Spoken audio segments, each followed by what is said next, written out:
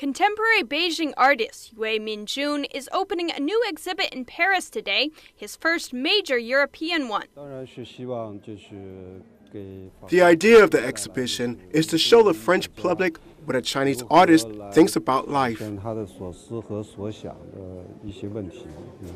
Yue is among the most famous contemporary Chinese artists, alongside names such as Ai Weiwei and Liu Xiaobo.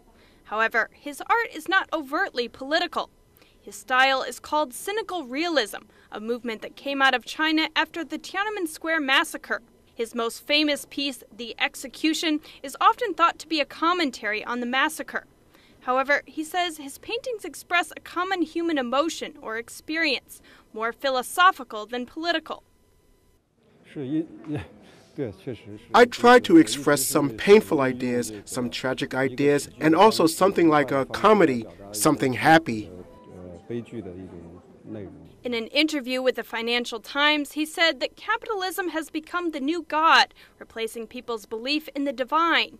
He says he hopes his work will inspire reflection and show a different perspective.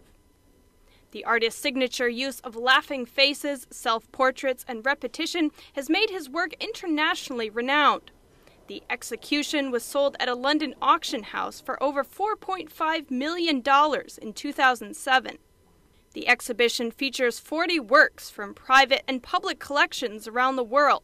Some of the paintings have never before been seen by the public.